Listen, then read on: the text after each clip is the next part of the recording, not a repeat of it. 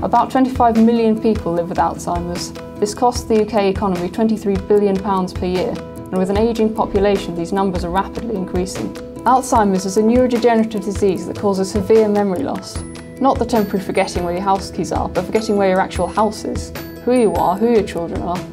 There is as yet no cure. Drugs can only slow the rate of memory loss. Part of the reason for these drugs' ineffectiveness is down to the fact that they are designed using animal or 2D cell models that are inadequate replicas of human Alzheimer's. Moreover, they only replicate genetic Alzheimer's, which accounts for a mere 5% of Alzheimer's disease. This means that these drugs are not specifically designed for the 95% of patients who suffer age-related Alzheimer's, usually over 65 years old. My research is developing a patient-specific stem cell model using a new pioneering 3D cell culture methodology to better mimic the human Alzheimer's brain. I'm using human skin cells donated by Alzheimer's patients. By adding chemicals to these cells, I convert them into neurons in a 3D structure. My PhD aims to discover the best method for creating a 3D cell matrix structure.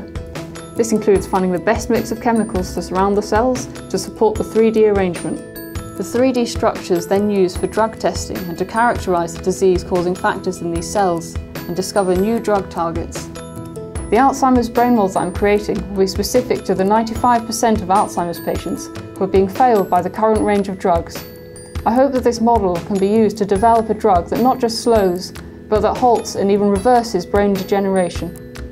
My name is Carmel. I'm a PhD student at the University of Manchester.